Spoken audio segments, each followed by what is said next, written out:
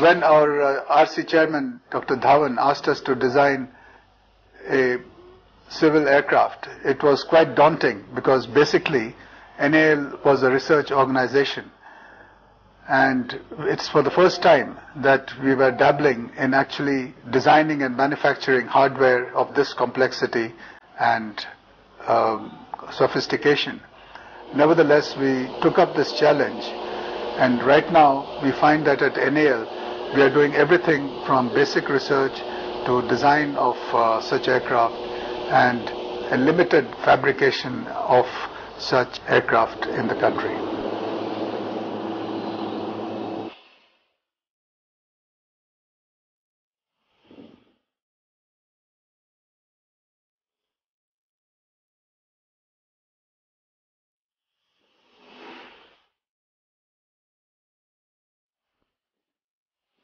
SARAS is today a flying symbol of India's first nascent steps in civil aircraft design and development. The project was sanctioned by the Government of India in September 1999 with funding support from the Council of Scientific and Industrial Research CSIR, Technology Development Board TDB, Hindustan Aeronautics Limited HAL, and the Ministry of Civil Aviation.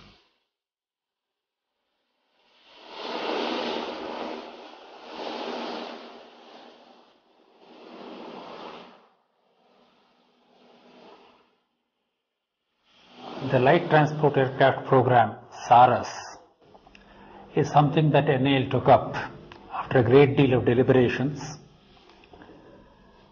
The main emphasis behind this was to synthesize the 45 years of R&D work done in several areas of aerospace by the National Aerospace Laboratories. At the same time, there was a feeling that the civil aircraft design and development is something the country has neglected. So a mandate was given by the Research Council of NAL, chaired at the time by Professor Satish Dhawan, that NAL should very seriously look into small aircraft design and development. That is how the concept of SARAS was born. I must say that NAL has always been a splendid engineering laboratory. Indeed, in my opinion, NAL has been, almost since it was founded, a superb engineering laboratory. The chief reason for it is that within the same laboratory, there are people who are doing research, there are people who do development, and even in its earlier days, people who are doing some kind of manufacture. I mean, after all, large parts of the wind tunnel were built at NAL.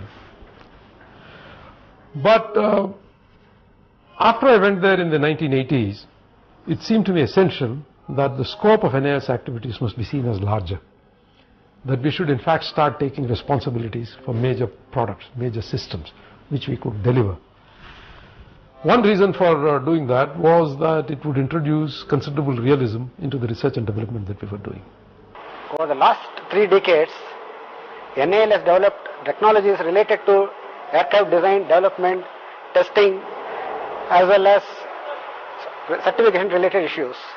NAL's nascent steps in aircraft design first took shape with the design and manufacture of the all-composite two-seater trainer aircraft, the Nala, later renamed the Hansa.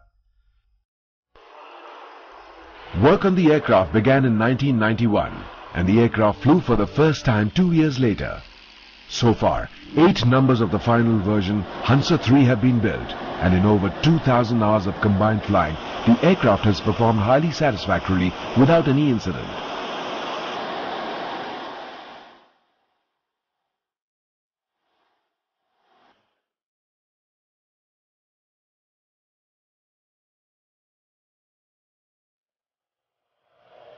Besides the confidence to undertake bigger projects, the more important outcome of the development of Hansa was integrated interdisciplinary design approach, detailed structural and system testing, and elaborate documentation.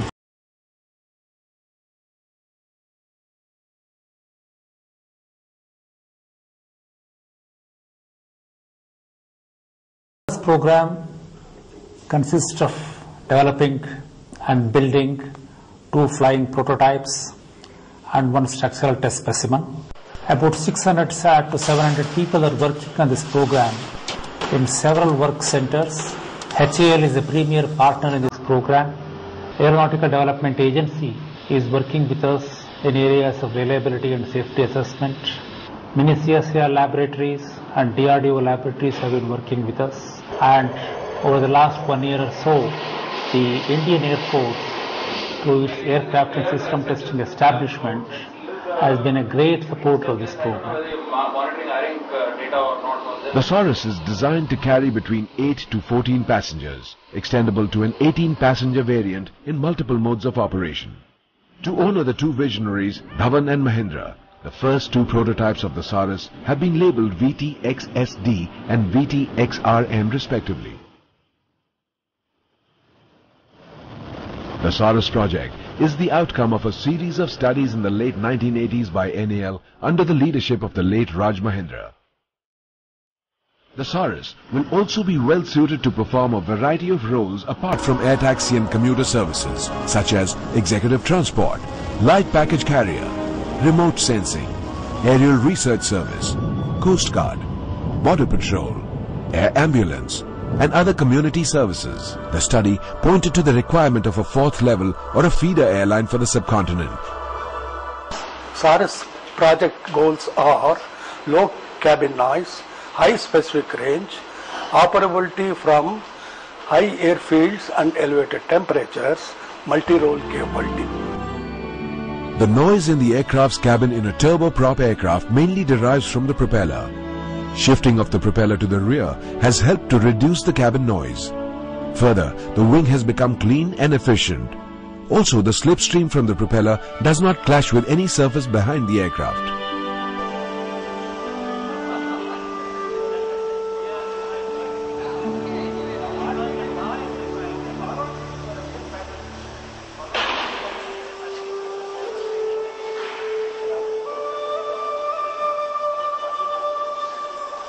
Since the time of 1980, computational fluid dynamics has played a major role in the design of aircraft, particularly the modern aircraft. SARAS aircraft is no exception, and this particular division has been very active in providing data not only for the design but also subsequent modifications and analysis. In fact, this is one of the very complex configurations compared even to some of the fighter aircraft.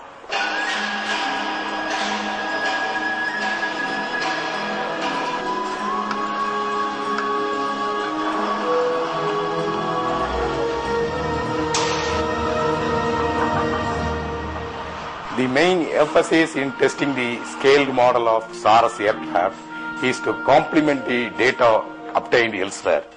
And in doing so, we have generated data on a very high blowdown pressure so that the high Reynolds number characteristics were captured in this trisonic facility. And so far, we have generated something like 500 test polars on this model, and the tests were very much useful for the development of the SARAS aircraft. There is a need to generate further data to get the control characteristics of the SARAS. Keeping that in mind, a bigger model is now being introduced into the wind tunnel. So far, in NAL's wind tunnel facilities, over 33,000 blowdowns have catered to the need of aerospace vehicles in the country. These include testing of various launch vehicles, missiles, the light combat aircraft, and for other aerospace programs. We designed the wings for SARAS. SARAS wing, basically it is a metallic conventional wing with a non-metallic CFC control surfaces like flaps and aileron. Structural analysis and optimization of any new aircraft development is an essential part of the design cycle. Structural analysis has two parts, static and dynamic analysis of entire aircraft in different component levels, subcomponent as well as integrated aircraft. For the analysis purpose, we make a mathematical modeling of all the components and assemble the entire components into representing an integrated aircraft. For this purpose, we make use of what are called as finite element codes. While the static analysis gives an indication of the strength and stiffness of the structure, dynamic analysis gives the behavior of the structure in terms of the frequencies, mode shapes and damping. And whereas aeroelastic analysis gives the flutter margins for the aircraft when it is in flight. Very essential and mandatory part of aircraft development is the ground vibration test called as GVT. Structural certification is the first thing that one should perform at a ground level test in any aircraft development program. To do this, we start with the design limit load test on major aircraft components. The aim of this test are to validate the structural design and the structural analysis carried out by finite element analysis. And once that is completed, we go to the design ultimate load test, where the primary aim is to establish the load carrying capacity of the aircraft. And in order to achieve these two objectives, we have to carry out structural test on the ground. And you can see in the background a test rig that Structural Integrity Division has developed to carry out the structural test on SARAS fuselage. In the first two prototypes, we have introduced composites in the control surfaces for two reasons. Throughout the world, whatever may be the aircraft you take, the control surfaces are out of composites. There are two technical reasons for the reasons why they have gone for composites. To maintain the CG locations of this thing, the control surfaces come aft of the entire airfoil. Any weight imbalance there, it very adversely affects the CG of the airfoils.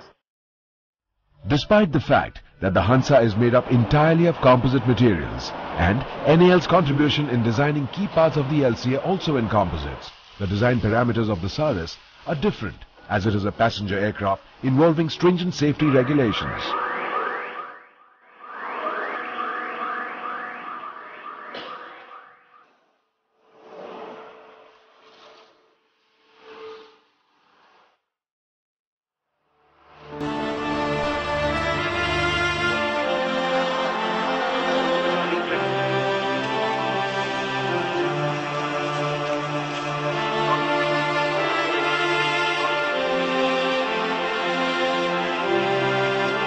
What we see here is the radome for the NAL's 14-seater SARAS aircraft.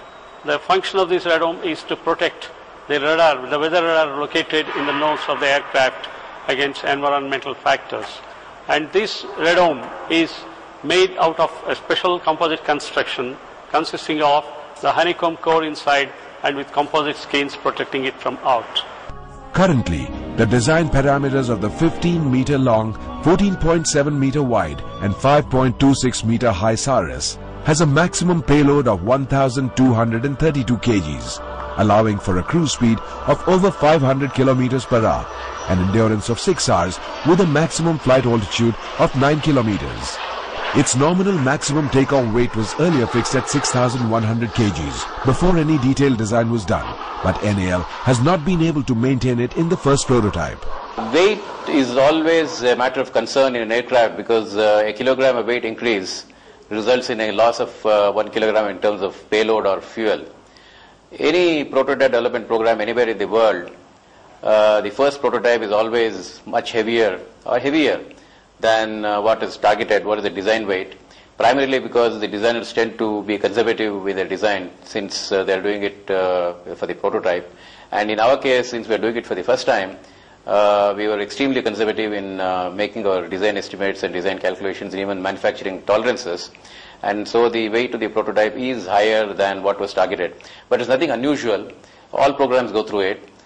Companies which have built several aircraft have extensive databases which they use to reduce the number of iterations which the aircraft takes, the design cycle takes from design to prototype to production standard. We don't have that kind of a legacy database, and so we have to go through the motions, dirtying our hand, learning as we go along. To start with, even in fuselage, the pressure bulkhead we are immediately changing to the composites. And some important panels are also we are changing to composites. I am sure very soon we will target the bulkheads and skin panels using composites. But we would like to approach step by step. Immediately our target will be entire empennage, wing, pressure bulkhead, some critical panels of the fuselage will be replaced using composite materials. The Aerospace Electronics and Systems Division of National Aerospace Laboratories has been involved in the design, development, testing and fabrication of the avionics system, avionics, electrical and flight test instrumentation system for SARAS aircraft. This mock-up has been designed and developed basically to test various systems like the avionics system, the wiring, the cockpit evaluation and the problems during the integration like the EMI, EMC problems which can be found on the aircraft. Since it is difficult to do all the things on the aircraft, this mock-up will help us to resolve all the issues at the ground here and then subsequently on the aircraft. Here you can see the communication system, the navigation system, the attitude heading reference systems, the weather radar, the ground proximity warning system, the ADATA computers and the stall warning system. Behind me you can see the cockpit where all the primary flight displays and the various engine parameters and other display systems are installed. The pilot sits here and observes all the various parameters during the flight. It is like the eyes and ears of the pilot. For the first time, a sophisticated state-of-the-art software-intensive CADD-2 autopilot is being designed for SARAS. This autopilot, in addition to incorporating the basic modes, also has navigation and instrument landing modes in the system. From the past 3 decades, NAL has been playing a very key role in using simulation technologies for developing various national aircraft programs. We have also contributed extensively for LCA controller design optimization using the simulator. NAL was one of the major partners in the development of the light combat aircraft. NAL has built for the LCA an engineer-in-the-loop simulator specifically tuned for control law design activity. Currently, we have set up a research and development simulator for SARAS for testing the stall warning system and the autopilot. And by the end of this year, we hope to set up a training simulator. The Engineering Service Division of the laboratory has taken the major responsibility of manufacturing of jigs, fixtures, tools, ICY gauges for the SARAS program. And also that has taken the responsibility of manufacturing aircraft components, conventional and also NC machining.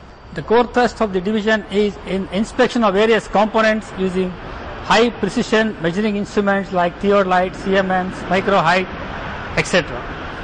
And subsequently we are also responsible for this anodizing of metal components, CAD plating to meet the requirement of DGCA standards.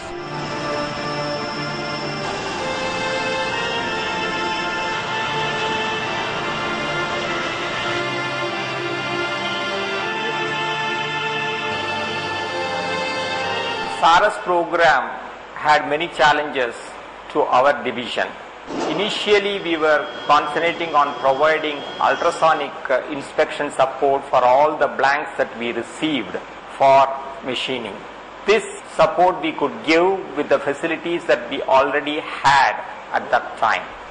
However, when it came to non-destructive evaluation of all the machine components, it was a different proposition altogether because the entire facility had to be established to the stringent specification of DGCA. Over the last 4 years, 10,000 SARAS components were evaluated with these facilities. The design and analysis group is responsible for clearance of drawings right from layout stage up to the manufacturing stage.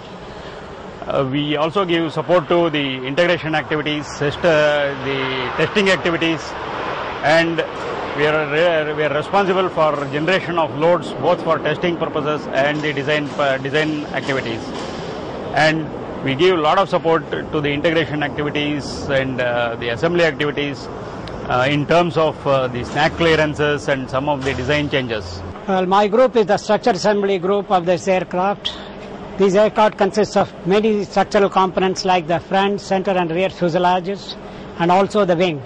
These are all assembled on specially made jigs to ensure that they are absolutely according to the drawing and the shape required, and also ensure interchangeability at a later stage. After the different components are built, they are assembled together and then equipped with all system components. The systems include the pressurization, the fuel system, the power plant, fuel system and the flying control system. Thereafter the aircraft is checked out and released for flight.